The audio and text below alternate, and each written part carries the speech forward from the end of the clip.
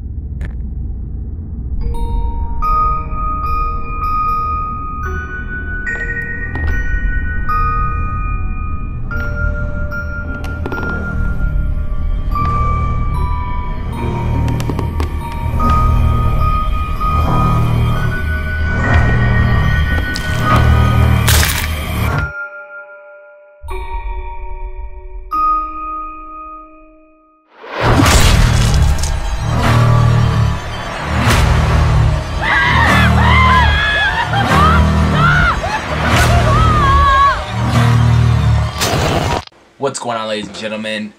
How you guys doing today? I'm the Knights of Horror, back at you with a new video.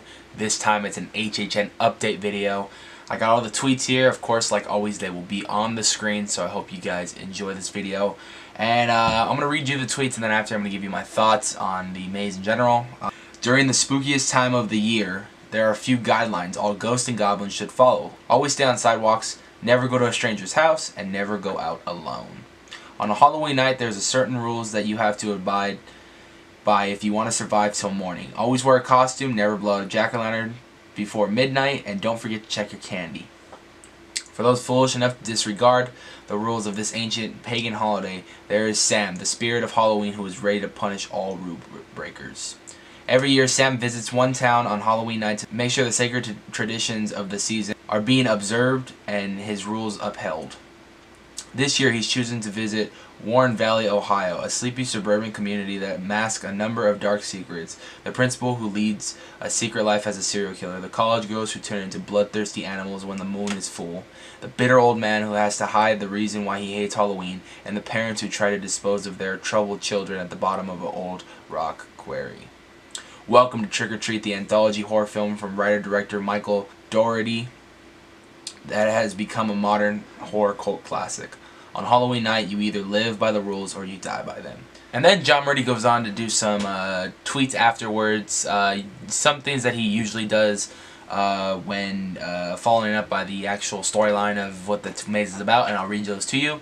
Starting with, 10 years ago I met writer-director Michael Dougherty, and we discussed bringing his film Trick or Treat to Halloween Horror Nights. It took a decade and we collaborated on Krampus in between, but we're finally doing it. In the past, I have always said I was holding out for the sequel, but the fans of HHN never stopped requesting it, so I figured it was time to give the fans of Trick or Treat the maze they've been asking for. I'm a big fan of Michael's film, and if you haven't seen it, you have to check it out. It is a great anthology horror film that very smartly weaves several connecting stories together. I'm very excited to finally make it a maze.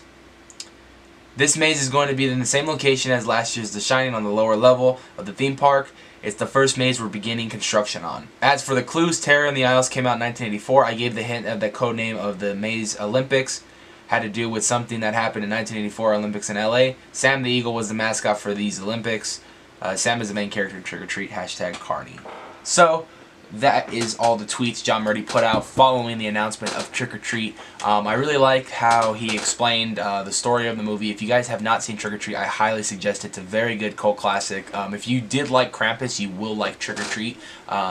At least I did, because I saw Trick or Treat first, and then when Krampus came out, I waited till it came out on demand and on DVD, and I watched Krampus, and I fell in love with it. On top of that, it was for last year's event, so or no, like 2 years ago's event. So me and my cousin, we have this tradition every year where we watch everything maze related, like a week or two before Horror Nights, and we get ourselves prepared, get ourselves pumped up, and stuff we want to see in the maze, stuff we don't want to see in the maze. We'll do it. Maybe this year we'll make a video of what we want to see in each maze and stuff like that. So, Trick or Treat, there's a lot of stuff I want to see in this maze. There's a bunch of different stories, from the werewolves to the kids taking the kids going down the quarry and then pranking that other girl, and then you find out there's actually the ghost of those kids that come back and kill those other kids. In the beginning opening sequence, there's a scene where like the mom blows out the jack-o'-lantern and Sam kills her and ends up becoming one of the scarecrows. The ending scene with the old man, that's a good fight. I want to see obviously the serial killer principal. I want to know if they're going to put them in chronological order or if they're just going to kind of put them out there. Either way, there's a picture I found earlier today on social media, and the picture is by California Informer. Follow him at Cali Informer. And he said, your first look at HHN construction for the season, and the picture is on the screen. As you can see, it is at the Mummy queue line where the Shining was. That's exactly where Trick or Treat's going to be going. They just put up what looks like just the metal for the tent. They haven't really started anything else as of this picture. They could have already actually put up the tent itself and maybe start bringing wood over there and stuff, but they are starting to construct everything. This being the first one, Trick or Treat, so I'm very excited for this maze. Like I said, go check out the movie. It's really good. I don't know, man. It's going to be so far looking like a good year. We got Stranger Things announced I think a month or two ago. So we're doing season 1 of Stranger Things. That should be pretty good. Now we got Trick or Treat, and we got a Scare Zone announced, Holidays from Hell. Lineup so far is looking pretty good. I'm very excited so far for this year. This should hopefully be a good year. On top of that, I'm going to be collaborating with some YouTubers at the event, so that should be an awesome time. So, thanks guys for checking out my video and my thoughts on Trick or Treat. I know a bunch of other YouTubers beat me to it, but they put out fantastic videos. Check out the Leaks video. Thomas hosted the whole show. He talks about some tweets, but he did it early on. Same thing with Awkward Arsic. He did his opinion, and then I heard Zombie Chris's opinion because they're getting it over there in Florida. So thanks guys for watching. I hope you guys enjoyed this video, and be sure to stay tuned for more HHN updates. Bye.